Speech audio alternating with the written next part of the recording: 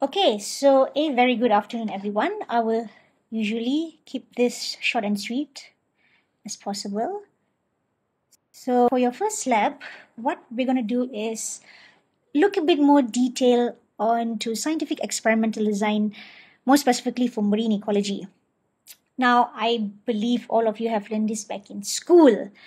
You have had some exposure already in your second year, within the third semester, for your field sampling trips and whatnot.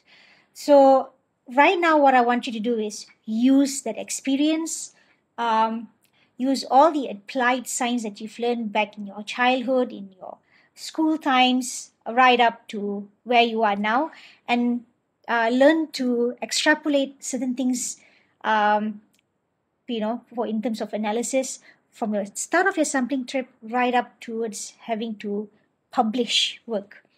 So what I'm going to be doing is, prior to me moving into this, I just want to have a little recap if you remember some of the things that you did during your field trip. So the one on the left, did you guys do this on the boat? Yes, Doctor. Yes. Okay, what is this called? Filter.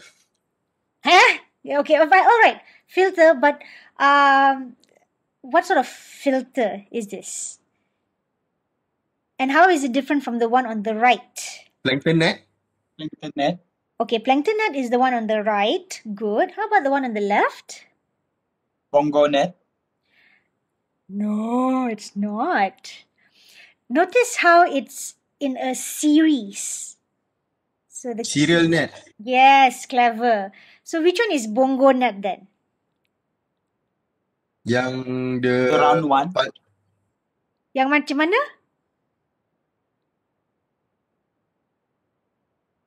Hello? Brendan? Okay. Wait, which one is the bongo net? Ingat tak how does the bongo net look like? Besar dari dua something. Correct. Like how a bongo drum, it has two parts, right? Yes, correct. So that basically is the one that you were towing for your for plankton. So you put it at the front or the back of the boat? Back of the boat. Okay. The back. All right. Why at the back, not the front? Because we will be towing the bongo net from behind the boat. Correct. Good. So absolutely wonderful. The fact that all three of these are, in a way, plankton nets, why can't we just use one? Why do we need to use different nets?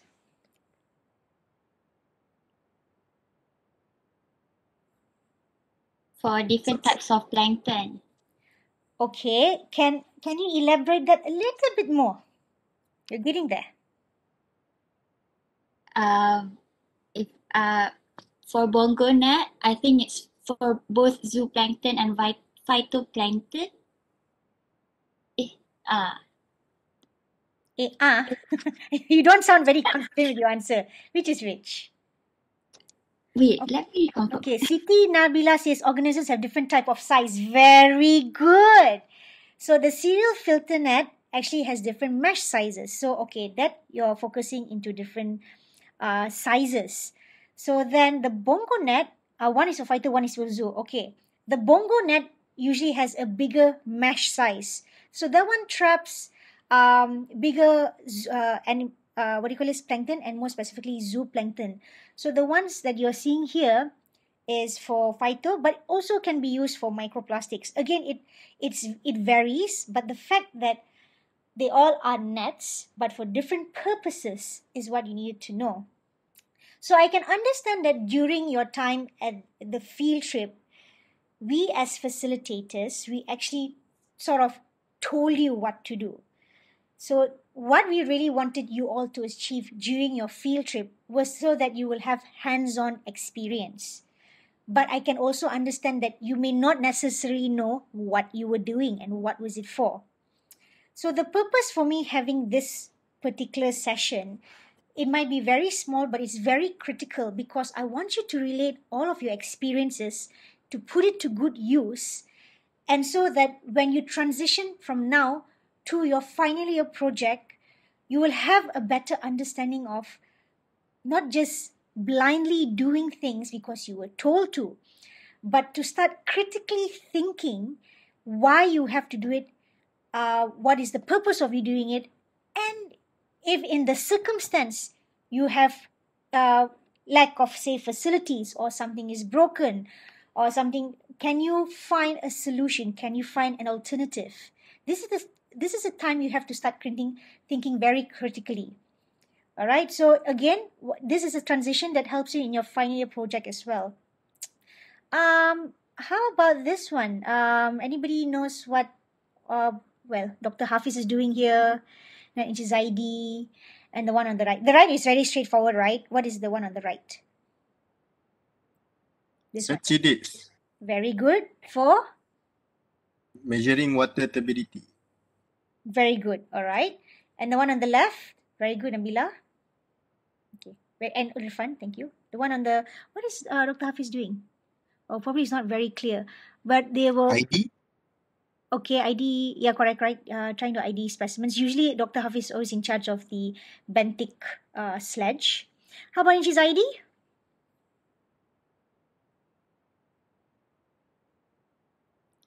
Semua dah lupa bagian ni ke? Chlorophyll. Okay, for chlorophyll. Is it for chlorophyll? Are you sure? For physical. I think Jennifer is right though. It's more for something to do with nutrients, right? You had specific kind of, I don't know whether it's nutrients or... For water quality. Sorry? For water quality. Okay, do you know what were you assessing? Yes, about the nutrients. So nutrients. Like what nutrients? Remind me again. Ammonium, nitrates. Okay, that's more proper. All right, good. So you do have some recollection. Okay lah. So the kerja lapangan trip was not all that wasted lah. It was good memories. Okay. So now, just having that recap. So the objectives of today is to define and to understand what is scientific method, and to describe some of the basic steps that you will be applying, not just for your final year subject, but also in extrapolating data from scientific papers. So the short-term aspect of how these objectives can be applied is, of course, immediately after me briefing you with this, you're going to have to be in your groups and select a specific journal with different titles, and you would actually have to understand the scientific method applied in that journal, and basically bearing in mind that your scientific method can actually be applied during a field sampling trip, in your case study, and for long term is very much useful for your final year project. So please bear in mind. Okay, so I will move on. Oops. Okay, what's happening now? Alamak. Okay, so the basics of all science is what is science, okay? It's the evidence to construct testable explanations and predictions of natural phenomena, as well as the knowledge generated through this process. Okay, it's very lengthy for you guys, I understand. But the key word I want to highlight here is the word evidence. Science is evidence-based. It's very different to the beliefs of creationism and whatnot, because basically what science has to do is, if there is proof, a presence of something, then that helps with your debate of understanding the environment around you. And the more evidence you have, the more robust and holistic your understanding of a certain topic will be. Okay, so again, keyword here is evidence-based. It's not about an opinion. It's not your preference. So, sometimes it's debatable, more often not because there's no enough evidence. But it's not about, in particular, what you feel is right or what another person feels is right. Okay, and this is a very famous character in our marine science study, which is Jacques Cousteau. He's one of the the main figures in marine science. So I hope that when you go out and people ask Jacques Cousteau, you are familiar with his work. Anyway, coming to scientific method, so these are some of the basic steps that one applies during scientific method. So the foundation of everything is, of course, it's triggered by observations. Just as simple as sitting down on Bidong Island, on the beach of Bidong Island, looking out into the vast open ocean. I mean, you're enjoying the artistic view of the landscape, but at the same time, you have, as a scientist, you have to start thinking critically about your surroundings. And then from that, you start sprouting out problems or questions. That doesn't have to necessarily mean problems per se, but anything of interest to you that's got you triggered about a certain aspect of your work. And then from that, you formulate a hypothesis, and then of course you conduct the experiment to test if your hypothesis is right or not. You analyze those results, and of course you have a conclusion. However, this order of scientific method does not always apply, which is depending on your discipline of study. And without you guys realizing, scientific method actually has been with us since we were actually young, since we were babies. So by right, we were born as young scientists already. So all of the steps that I mentioned just now, we were already applying it as we are children. So the first one when I mentioned is observation is, of course, the child, the toddler, is here sensing its surroundings with, its eyes, its nose, its hands, its senses and whatnot. And then from there, it's already thinking about, the fact that you want to test. So it forms its own hypothesis. And then, of course, the next easiest thing to do in terms of performing experiment is to taste whether or not it's actually good. And then the reaction, the output is your analysis of your data. And then, of course, you would report your findings with other children and see whether they get the same effects. So, example, if actually this baby found a lime, probably that baby, the first toddler, actually found it very sour, or it made it feel like it wanted to puke. But if it gave it to another child, it probably might be actually really interested in, tasting more lime, something like that. All right. So you all have been to Bidong Island. I see you guys enjoy in your video. You enjoying yourselves playing and all. So and then of course towards the end of the day, all your hard work, sweat and tears and puking on the boat. It brought in such wonderful memories, of course, I'm sure. But I hope while you enjoying a trip on Bidong Island, you would have probably made some form of observations that triggered you. Okay, so again, just like how the little toddler in the previous slide, creates simple observations. This too, as simple as it seems, it can actually trigger certain observations. So, you can develop something regarding that can lead to experimentation. If I were with you physically, I would be going one by one asking, what sort of interests or problems would you raise just from looking at this picture? Anything regarding the sun, birds, or the tides, or the composition of the fish. But sadly, since all of you are not here, so I leave it to you to actually, create your own imagination of what sort of problems or questions you'll ask.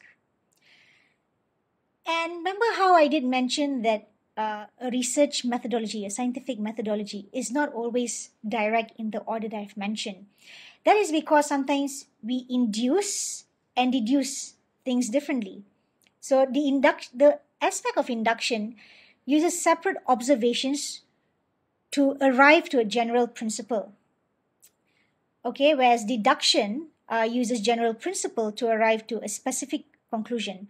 So if you look at the picture on the right, this is a very general basic one. So to deduce is you have an idea in your head, and it's sort of an early presumption like all men are mortal. So in order to test this, you would then make the observation, and then just so happen your first subject is Jason, who is a man. And since your idea is that all men are mortal, so then you make a sharing of Jason is mortal. An induction, however, is a little bit different, where you made an observation first, and from that observation, pretty much like what I've mentioned in Pulau Bidong, it got you triggering ideas. And then from that idea, you had a theory, and then your analysis is whatnot.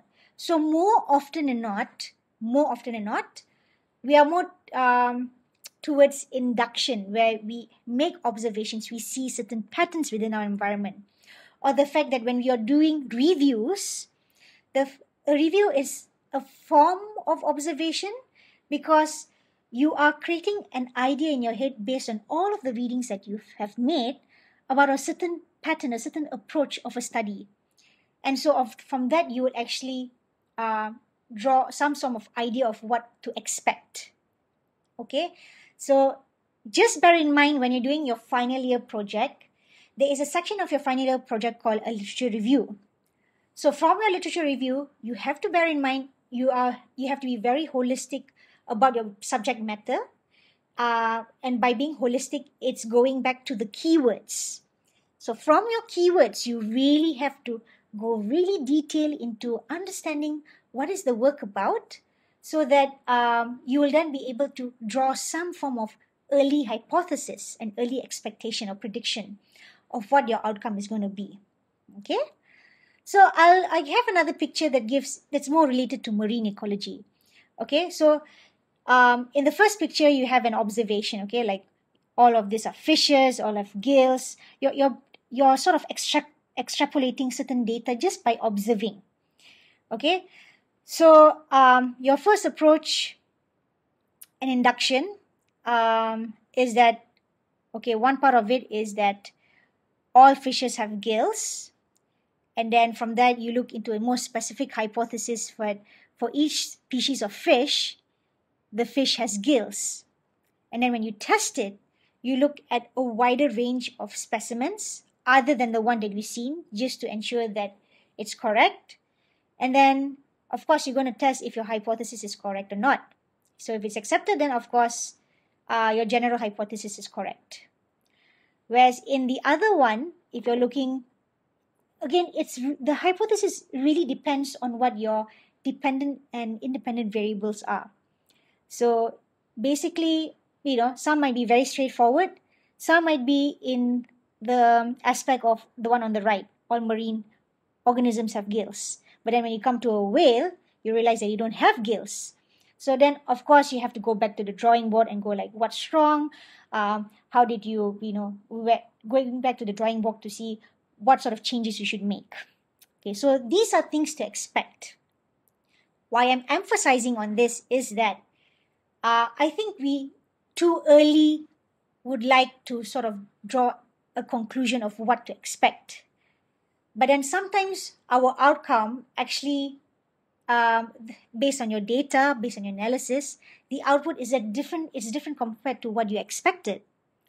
So these things happen.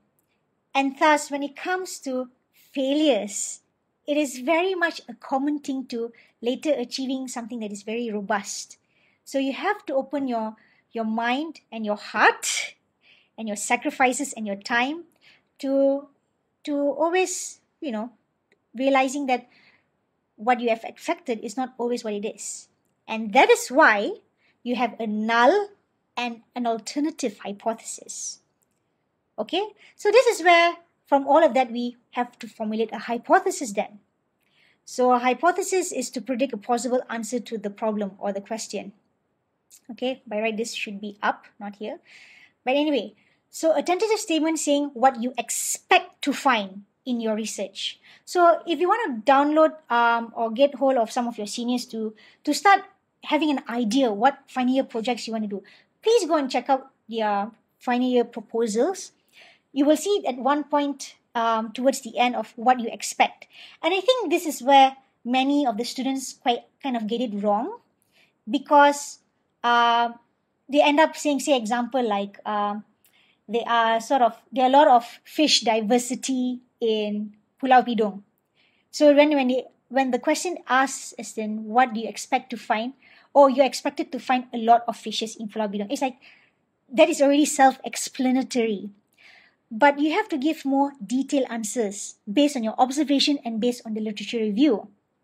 So when you say what to expect, you have to be more details, like, okay, based on personal observation. Yes, exactly, Ifran, of too much overgeneralization. We have to be more specific. And this goes back towards looking back at your data, your observation. So based on your observation, based on, there's a term called personal communication. You can't personally communicate with your peers. This one is where you actually get reviews and get feedback from experts in the field who are expected to know this work, and just by chance you aren't able to find the expected data that you want from a published paper just yet. Okay, these things do happen. But more often than not, we always encourage you to find that data also from your literature review. I mean, meaning to say in your publications. So from your publication, then you have to go like, based on your reading of so and so and so, we are expected to find more fishes from the, say, the, I don't know, the from the family Carangidae. Why? Because of the rich plankton that it is. So that seems to attract more carangids compared to other species. Or you're also able to find more coral species for like Amphiprion. Why? Because they actually like corals. A specific coral is found there. So you're expected to find that. So that is what I mean by details. Okay? Don't put too much generalization. And again, it is not a random guess, but a prediction based on existing knowledge. What is this existing knowledge? I repeat, journals, your own personal observation, and feedback from experts in the field. Okay?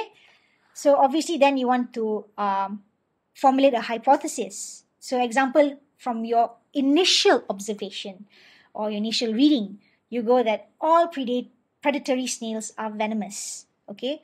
But then you're obviously going to have to test it out if it's correct or not.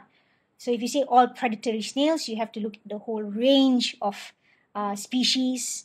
You have to look at the whole range of, what defines venom to a point of death or the presence of, all those kind of things you have to take into mind. Or the fact that increasing temperature increases the rate of oxygen consumption. So you have to ensure what your variables are. You have the keywords here such as temperature, oxygen, crabs. Okay. So again, consumption for crabs, but are you looking at a specific crab? Because different species will consume oxygen differently. Again, so these are things to bear in mind. All right. Prior to me moving to this, how are we so far? Are you guys clear? Any issues? You want to send me something in the chat box? Are you able to follow me well? Still okay. Clear. That's what I want. I want you to be clear. Because at any point, if you're getting lost, please stop me. Please let me know. So if all say clear, I will proceed.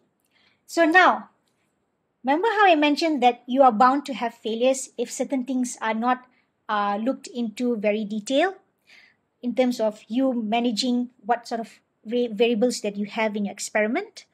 So this is where your null and your alternative hypothesis comes in. Okay, so when you have a null hypothesis, your null hypothesis is one that you expect not to happen. The alternative one is that we actually expect to happen. Okay, so let's play around with an example here, very small example here. Okay, so the hypothesis here is that the Fabrio papilloma virus causes tumors in green sea turtles. Okay, so if it's a null hypothesis, can somebody give me an idea what the null approach will be for this hypothesis?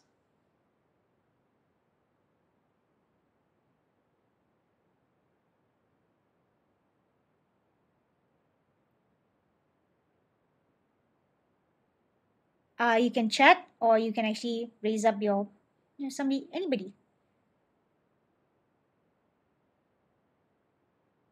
Again, I repeat, the null hypothesis is such that it's one that you don't expect, or it's not going to happen.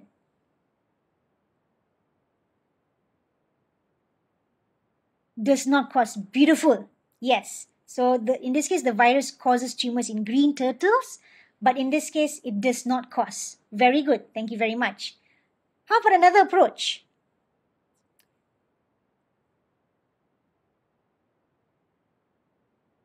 Alternative approach. Another null approach.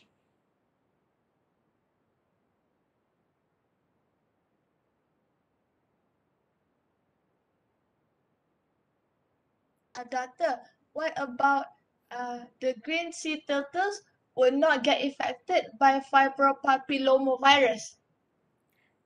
It's the same as what Irfan mentioned. Oh, okay. But it's good. Yeah, good. Right. So that's all right. That's good. Wonderful. Now, how about the next one? Hermatypic corals exposed to temperatures above 36 degrees expel their Now, this one is going to be a bit tricky. You can play around with this more.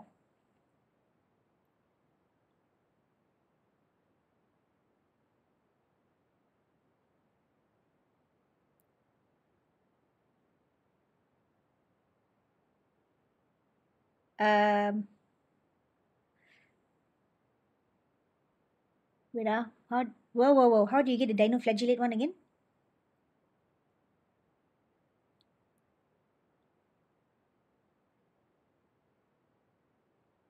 Okay, you have to understand that. Yeah, exactly, Irfan. Thank you. Based on this slide. Okay, just make sure that you realize, just make sure that you realize not everything that does not means it's a null. Because what if your hypothesis was actually does not? So then it would have to be it does. You know what I mean? So example, if this hypothesis, the alternative, was actually the Fibrio papilloma virus does not cause tumor in green sea turtle, then the null would be actually it does. So it really depends on what your initial hypothesis would be, okay? So, okay, example here, hermatypic corals does not expel symbiotic xenosafe if temperatures are above. Okay, if temperatures are above. Okay, what else?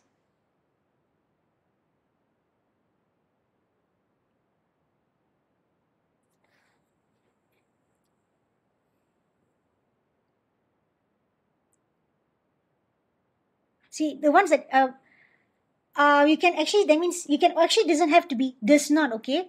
So the fact that you say it hermatypic corals exposed to temperatures above. Okay, so you can also doesn't have to be does not. You can say it's below. You get what I mean? It doesn't always have to sound like a negative approach. So your null would actually be yes. Faham ya? Okay. So the null will be, if this one is above 36, so the null will be that it will be below 36 or at 36. You see what I mean? So that's why your sentence has to be very clear that the moment you say above, anything above 36 degrees onwards. But your null can even have two approaches. One is immediately at 36 or the fact that, I mean, of course it's below. Yeah. But it doesn't always have to be does not, you know. So are you playing around with the what do you call this? The temperature itself, or are you playing around with the zooxanthellae? Exactly. Thanks, Irfan. So I hope this is clear. So now about this hypothesis, naval explosion at the thermocline layer caused hearing loss in whales.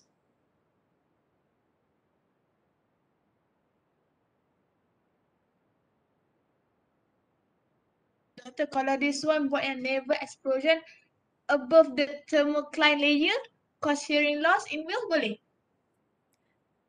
Sebagai null yes kan? Oh, okay, that one. Because one at kan? So if you kata above, boleh? So it's your null, boleh? Bagus lah, correct. The idea is I want you to really get it, because when you're going to do your report, based on the journal your group is choosing, you really need to grasp the idea of what the objective of the work is. And the thing with journals is it's not a very straightforward written answer of the hypothesis. Some you're lucky enough will actually write it. So the hypothesis and whatnot. But sometimes you yourself have to extrapolate that data. Okay, so good try. Thank you very much.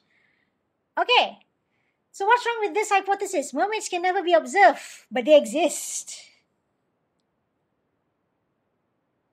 I mean, technically you all know, but why can't we open our minds to it? Okay, put it this way.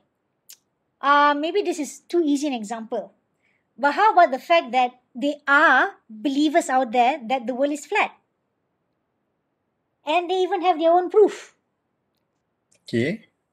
Yes, if you go to Facebook, you will have those of the pseudoscience that actually believe that the earth is flat. Flat Earth Society. Yes, exactly.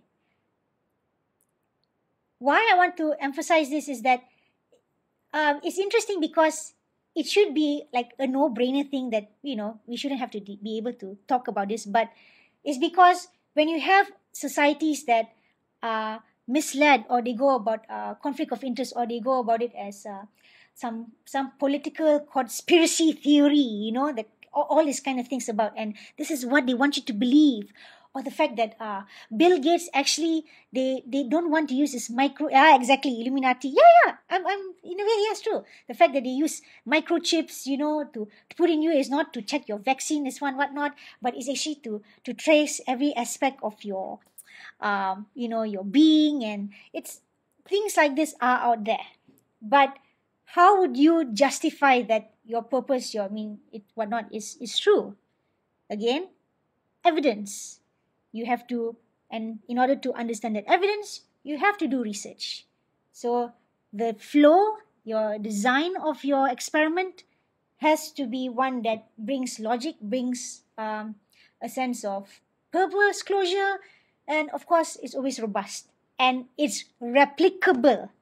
Probably that's the best word I should use. It's replicable. If you do it, others should be able to apply what you do, which is why you have to publish your work.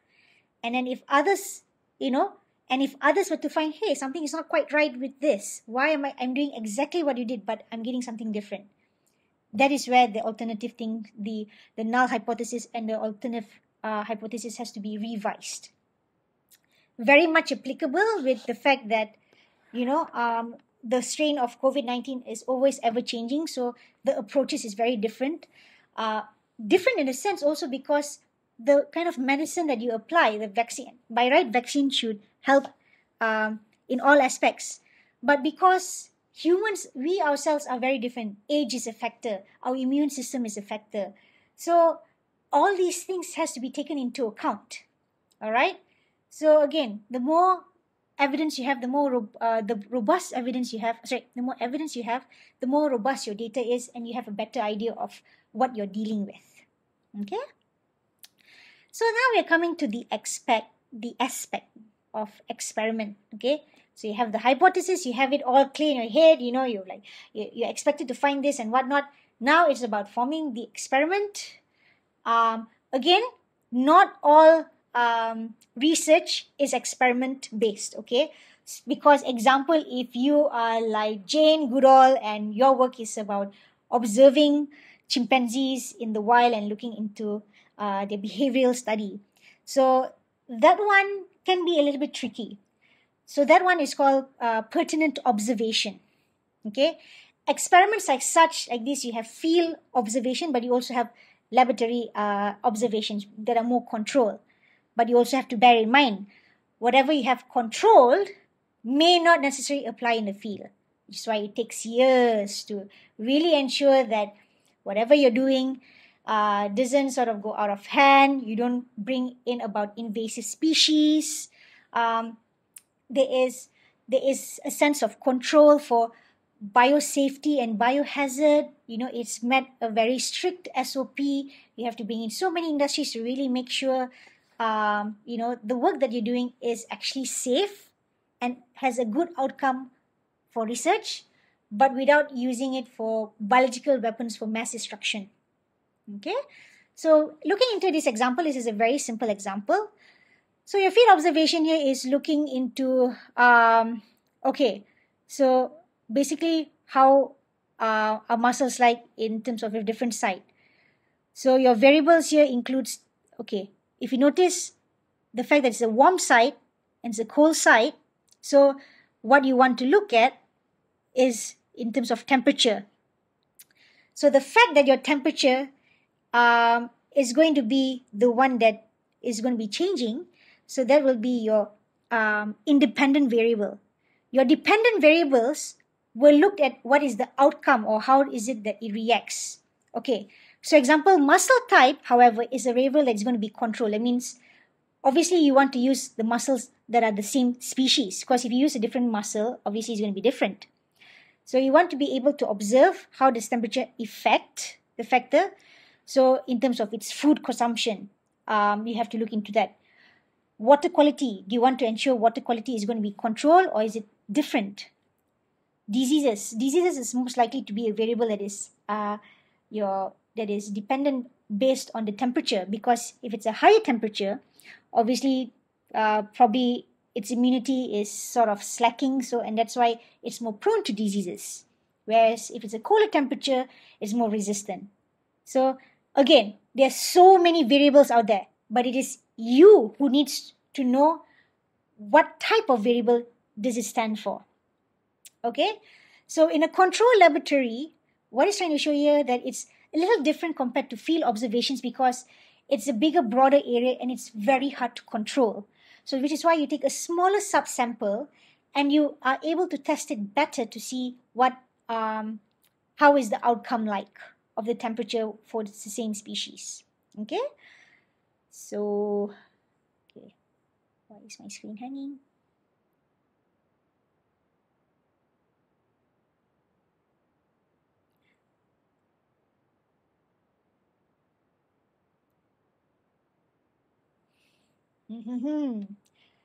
Okay, some technical difficulties, but for the meantime, is this slide clear?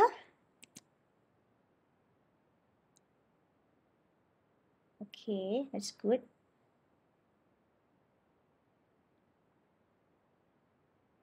I'm going to share it again, yeah, just hang on.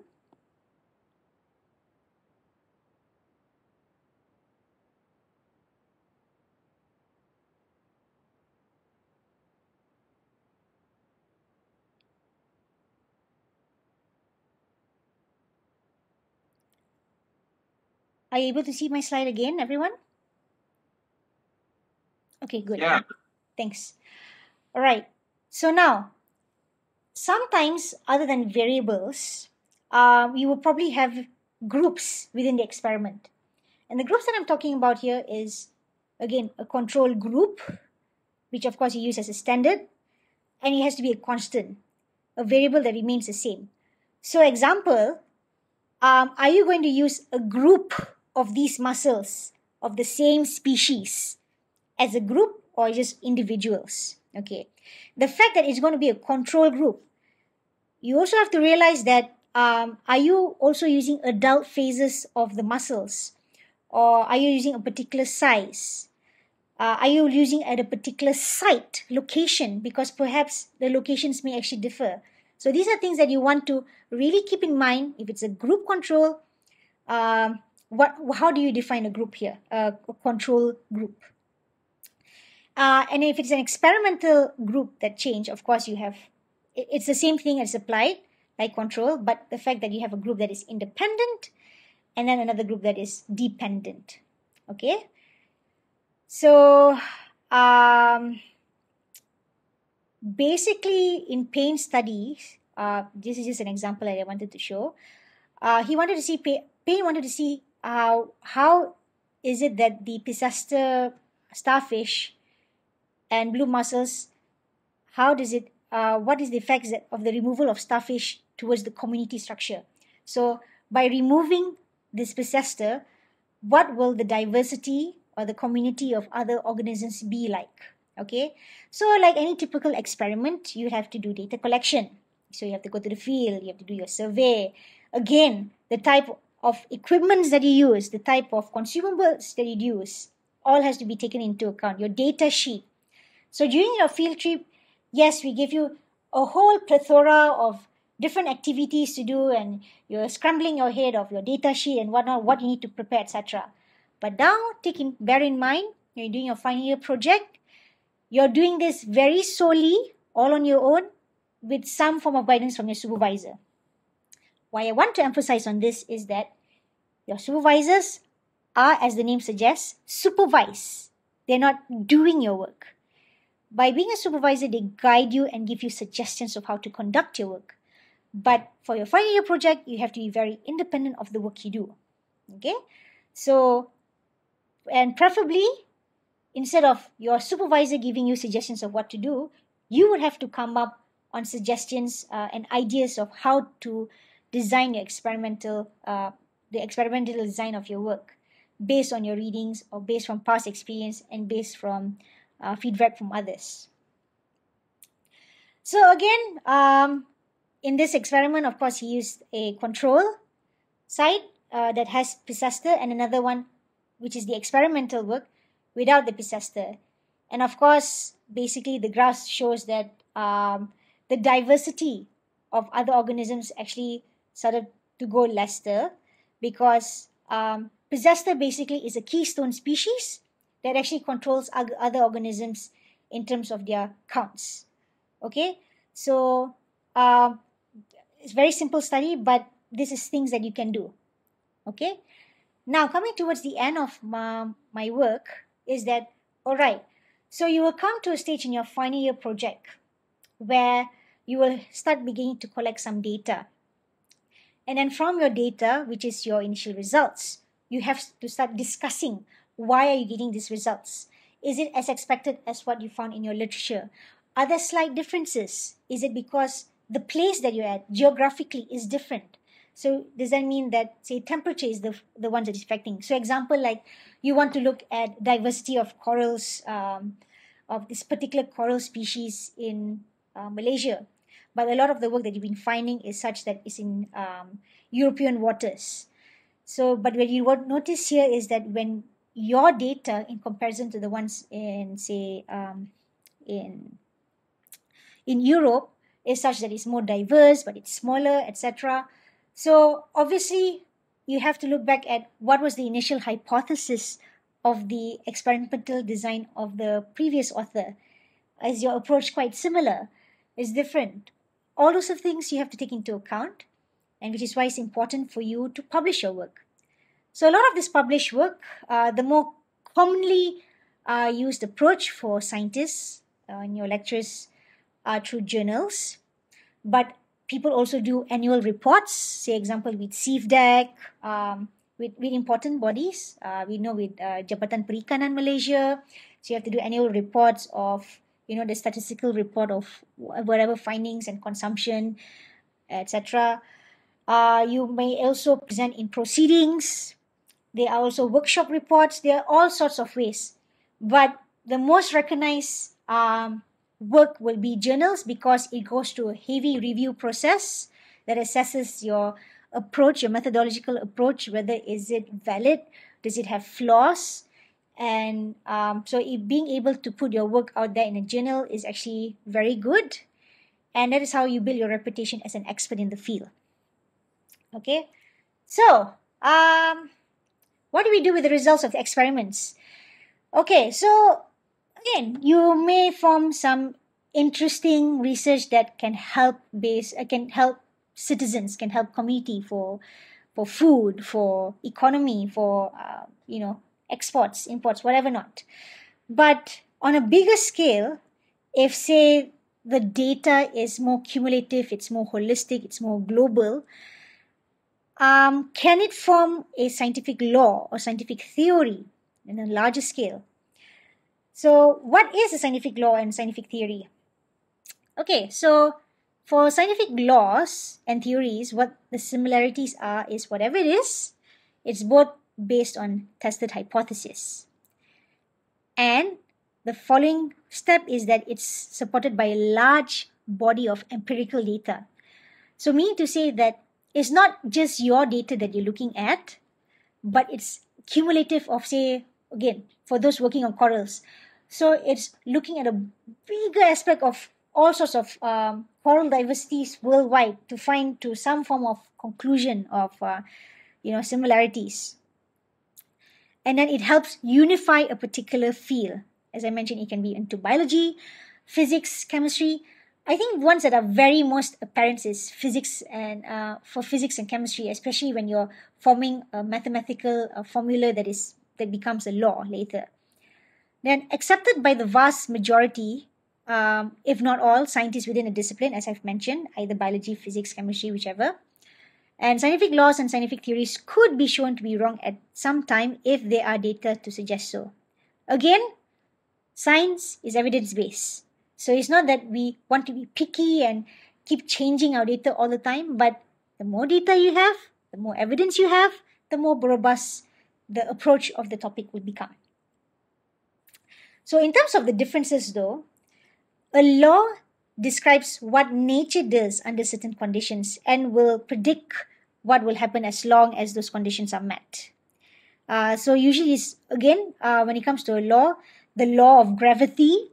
So again, so these things are more into mathematical chemistry or physics-based work. When it comes to a theory explains how nature works. It's more common towards biology.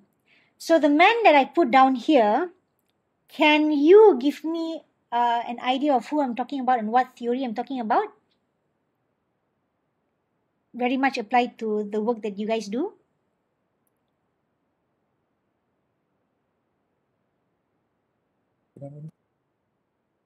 Yes. Darwin. Very good. Theory of evolution. Very good. Okay, so you guys got it. Clever you all. So pretty much this is the end of my topic for scientific method. This is the recap.